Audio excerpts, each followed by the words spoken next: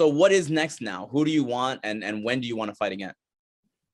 I want the guys on the highest level. No, I want the toughest guy on that division, and I think that, you know, taking out of Kamaru Usman and Kobe Covington, right? Those guys are out of the conversation because they already scheduled to fight. Next guy available is supposed to be Leon Edwards.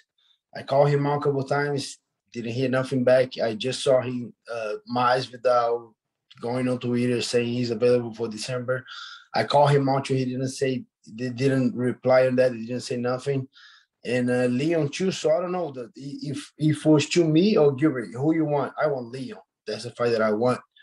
If Leon doesn't want, I would say give me Masvidal. If Masvidal doesn't want, then give me freaking Nate Diaz, you know, because I think a lot of people will watch that fight. The guy brings a lot of eyes, and he wants to fight for the title. I think that's the thing that he said. He wants to, you know, I'd rather fight like Kamaru. That was the guy that he was saying. If you want to get to Kamaru, just pass through me, you know. And then those are the three guys that I'm looking at right now. I mean, do you think that's realistic? You know, Dorino versus Nate Diaz next. Is that a possibility?